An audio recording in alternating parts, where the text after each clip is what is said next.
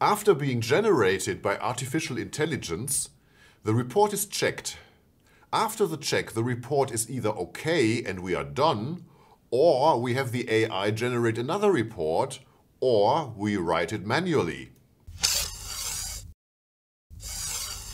Hi, my name is Andreas Hense and this video is part of a series on BPMN and workflow patterns. Today we look at the arbitrary cycles pattern.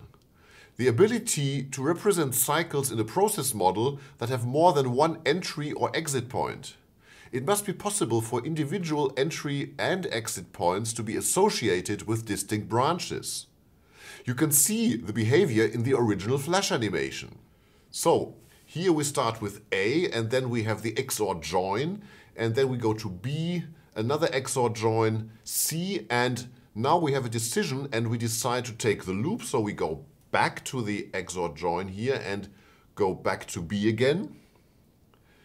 And again we come to C and this time we decide to go further to D.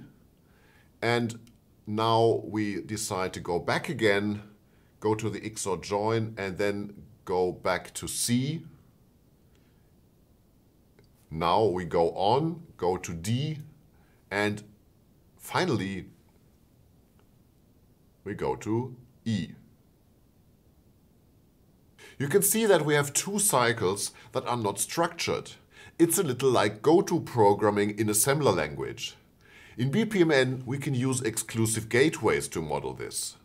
Okay, we need a report and we generate it using AI, and then we have an exclusive gateway. We check the report and now we ask, is the quality okay? And we say no, it needs improvement. So the AI has another go and we go to check report again and we still find that the quality is not okay and we have to write it manually, unfortunately. Go back, check the report again, and now the quality is okay and we are done. Thank you for watching.